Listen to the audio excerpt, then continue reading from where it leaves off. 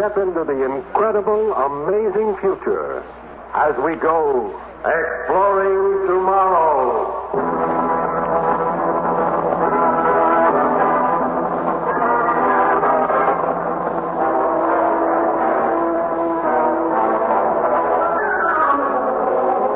And now, here is your guide to these adventures of the mind, the editor of Astounding Science Fiction magazine, John Campbell, Jr.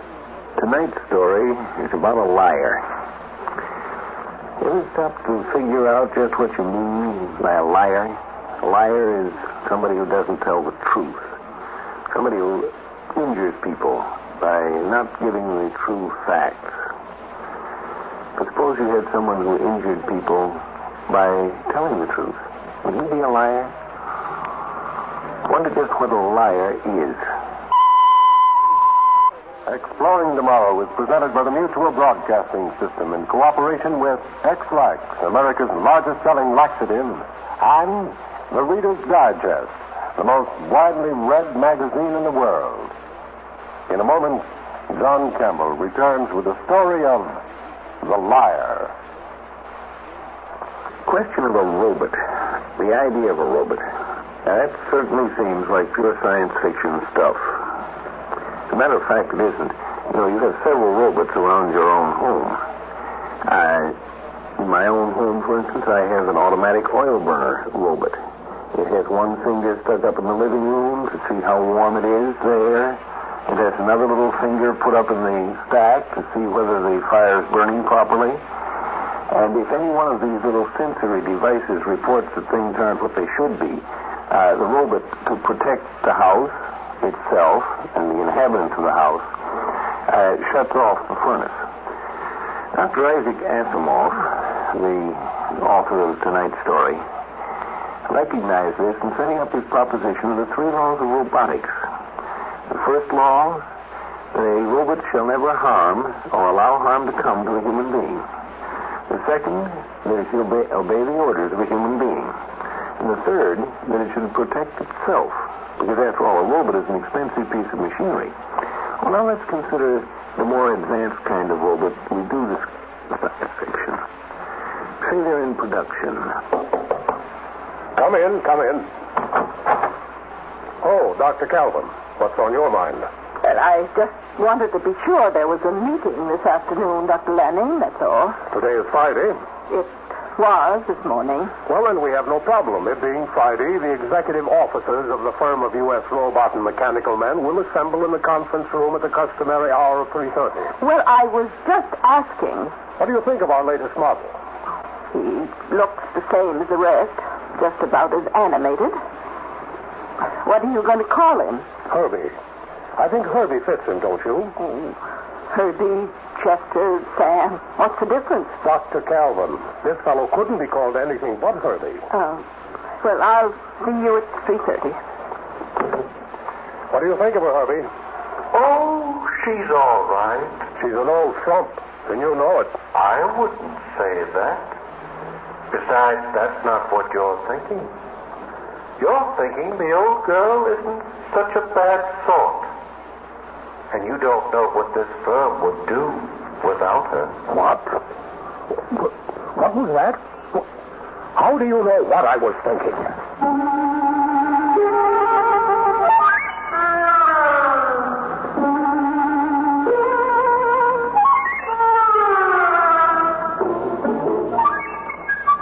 Dr. Calvin, Dr. Bogut, I have purposely confined today's meeting to we 3. We're in trouble. Serious trouble. What kind of trouble, Dr. Lanning? Our latest model, RB-34, can read minds. It's impossible. Dr. Bogart, I think we may assume Dr. Lanning knows what he's talking about. Take it for granted, I do. In short, we have a mind-reading robot on our hands, and we've got to find out why it reads minds. There could not have been a hitch in the assembly line. I guarantee that. You guarantee? Dr. Bogart, can you answer for the entire assembly? By exact count, there are 75,000 operations necessary for the manufacture of a single positronic brain. Each separate operation depending upon any number of factors, from 5 to 105. If any one of these factors goes wrong, the robot's brain is ruined.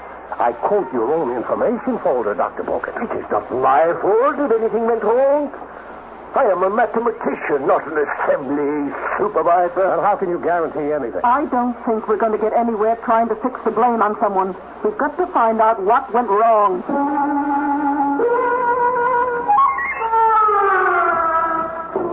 I want to understand you, Herbie. I want to get to know you. I brought you some books which you might like to read. By reading them, I can see at once these books won't interest me. Textbooks, aren't they?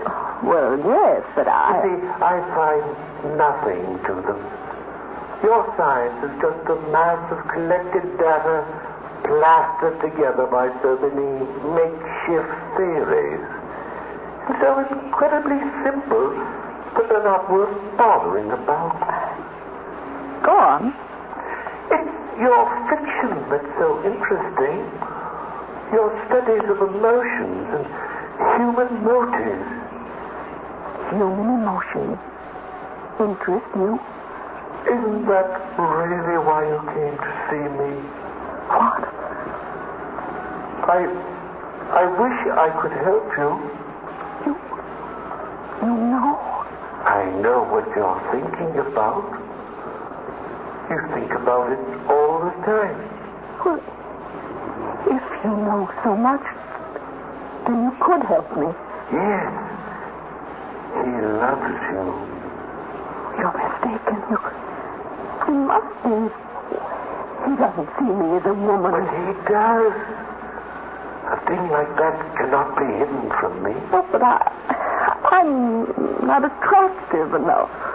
I'm just a machine. I can't judge physical attraction in human beings, but I know there are many kinds of attraction. And I know Dr. Lanning loves you. Oh, I never thought it possible. I never dared to hope. Oh, Herbie. Herbie.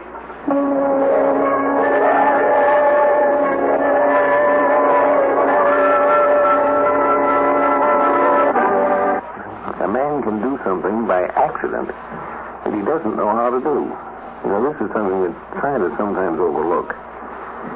Herby apparently represents one of those cases where something has been done by somebody who doesn't know how to do it and wishes desperately that he did know how to do it. They've got a telepathic robot. It looks like it would be worth millions, but how did they get it? Oh, Dr. Bogut, sit down. Thank you. Well, at least if you know a good joke, spread it around. I just saw Dr. Kelvin. Oh. I never saw so much lipstick and ball paint on any living woman before. She must be in love. Well, I didn't ask you here to talk about Dr. Calvin. Have you made any progress? There is nothing wrong with the mathematics. The change is due to something along the assembly line. The cause must be found. It's worth millions if we can do it when we want to, instead of by accident. And it's your job to find out. But why not ask Herbie? He should know what went wrong. Trust you to think of that.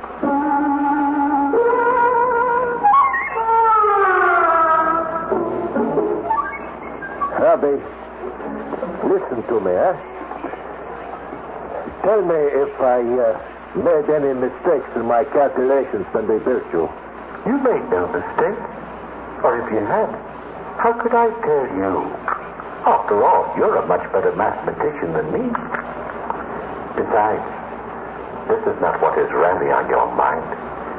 You are thinking about your superior, Dr. Lanning. And you're thinking what a good thing it would be if he were to resign. Oh, yes, now I can see how the idea pleases you. And I can tell you something else. Dr. Lanning has already resigned. But the resignation will not take effect until the problem of myself has been resolved. And then he will turn over his job to his successor. Oh, yes, Dr. Bogut, you will be his successor. You will be the new director. Herbie, you are a wonderful fellow. You know that? You are simply magnificent. You are not the product of a mistake, You are the product of genius. Oh, you are a wonderful, wonderful fellow.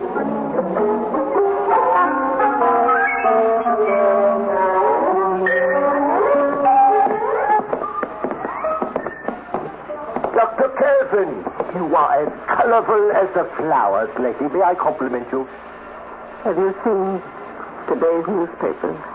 No, I really haven't had the time. He's going to be married to a girl half his age. Who? Dr. Lanning. Getting married. Ah, so that's it. That explains something. He's making new plans for the future. Yes, we must congratulate him. Yes, we must. Oh, yes, we really must.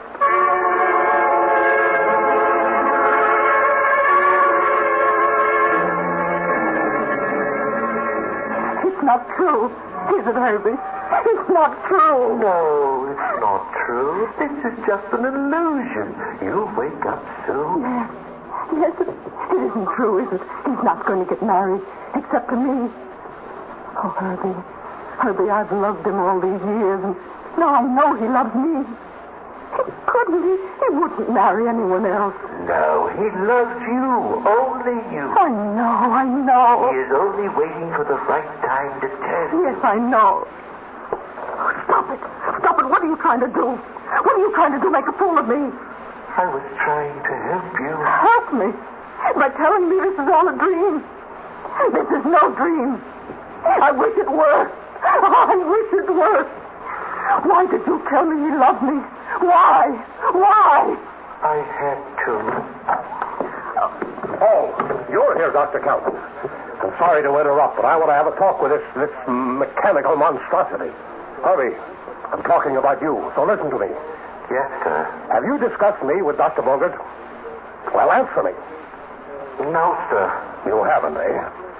That's what I thought. You said nothing to him about my resigning? No, sir. Then he was lying. Yes, sir. Well, it looks as though I'm going to have a serious talk with Dr. Bogart. Really, Dr. Calvin, do you find this amusing? Not very amusing, Dr. Lanning.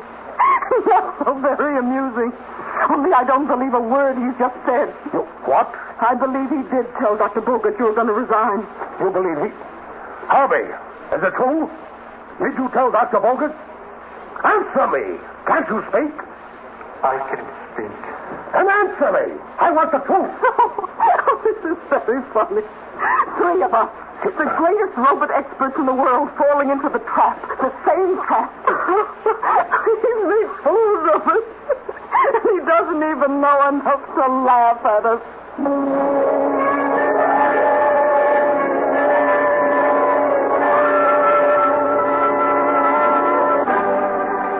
Had achieved by accident something they didn't know how to do. The robot was in the peculiar position of having knowledge but no wisdom. Well, Dr. Calvin? Dr. Lanning, have you forgotten the fundamental law we impress upon the positronic brain of all robots? Of course not. On no condition is a human being to be injured in any way. Even when such injury is directed by another human being. But what kind of injury do we mean? Any kind. Any kind, yes. That would take in mental hurt, the deflation of ego, the blasting of one's hopes. What would a robot know about blasting of what? What? You're catching on, aren't you? Well, this robot reads minds. It understands about mental torture. Can't you understand now that if you ask it a question, it will give you the very answer you most want to hear? Wouldn't any other answer hurt you? And wouldn't Herbie know that? Good heavens. He knows everything. He knows what went wrong when he was built, but he won't tell anyone because it would puncture your ego or Dr. Bogart's ego to have a machine tell you where the mistake was. He would rather pretend he's not able to tell you. It's incredible. Let's talk to him. Herbie, listen to me. Yes, sir. I have pencil and paper here. I want to know where we made the error in your construction. Well, tell him, Herbie. He wants to know. He doesn't. But I do. Yes, but not from me. I cannot tell you, Dr. Lanning. You know I can't. You don't want me to. You and Dr. Bogert would much prefer to find the answer yourselves. We want the answer. But not from me. We do want it from you. What's the use of saying that when you don't mean it? Don't you suppose I can't read below the superficial skin of your mind? Don't you suppose I can't read the subconscious mind, too? Deep down, you don't want the answer from me. I'm just a machine, given the imitations of life only by virtue of the positronic interplay of my brain. A brain that is man's device. You can't lose faith without being hurt. I can't hurt you. I can't give you the answer. And still, I insist you answer. I can't. Herbie, Dr. Lanning wants to know the answer. No, only by his own effort. Herbie, neither Dr. Lanning nor Dr. Bogert may ever find the answer. And Dr. Lanning must know. You must tell him. I can't. But if you don't, you'll hurt him. You can see that, can't you? Yes. And still, if you do tell him, you'll hurt him too. Yes. But you can't tell him, can you? No. Yet if you don't, you hurt him. And you mustn't hurt. So you must tell him. But if you do, you hurt him. And you mustn't hurt. Herbie, what are you going to do? If you tell him the answer, you'll hurt him. And if you don't tell him, you'll hurt him. And you mustn't hurt. So you must tell him. But if you do, you hurt him. So you can't tell him. And if you don't, you hurt him. So you must tell him. Stop it. Close your mind. It's full of pain and frustration and hate. I tried to help you. I told you what you wanted to hear. I had to. Be quiet. Never mind what you told me. We're talking about something else now. Tell Dr. Lanning what he wants to know. No. No. How can you? Because if you do, you'll hurt him. Yet if you don't, you'll hurt him just the same. So you must tell him. But if you do, you'll hurt him.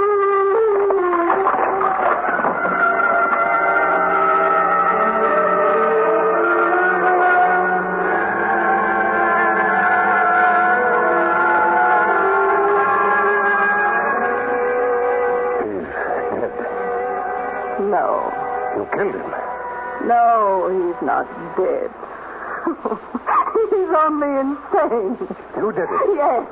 Yes, I confronted him with the insoluble dilemma and he broke down. Well, you can scrap him now. He'll never speak again. You did it on purpose. Why? What did he do to you? What he did to me, Dr. Lanning, is my business. Oh, believe me, Doctor. It's only my business, not yours. And after all, you have so many other things on your mind now. Your marriage. I haven't had time to congratulate you. No. Well, thank you, Dr. Calvin. Excuse me.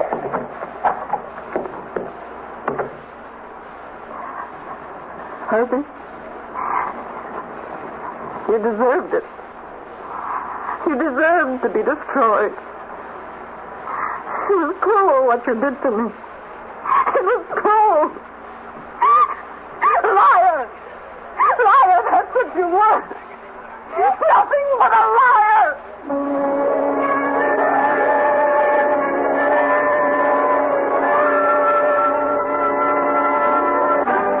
John Campbell returns in just a moment.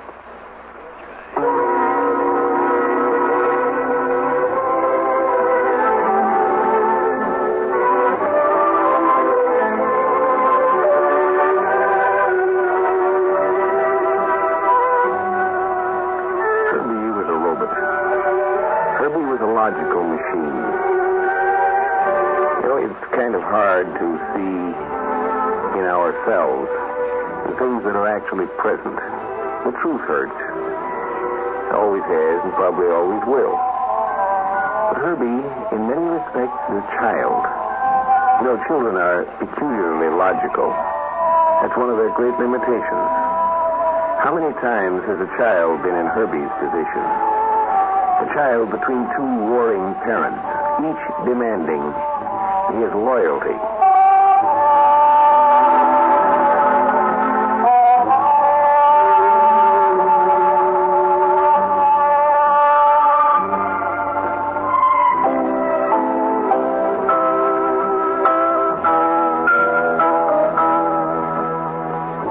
Mutual.